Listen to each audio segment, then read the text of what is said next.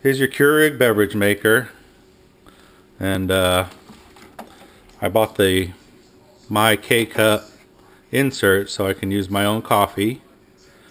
And everybody complains that it spills all over the counter and whatnot. It doesn't seal.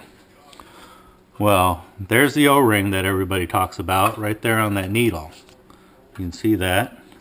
Just slide that down a little bit so it makes contact with the top of the My K-Cup insert, and that'll seal right up, no problem.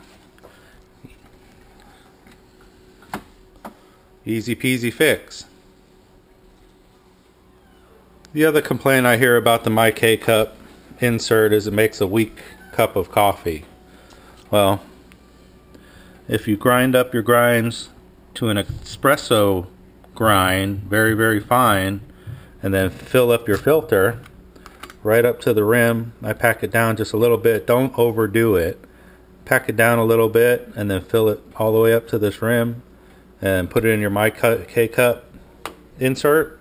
It makes a great cup of coffee, nice and strong, really.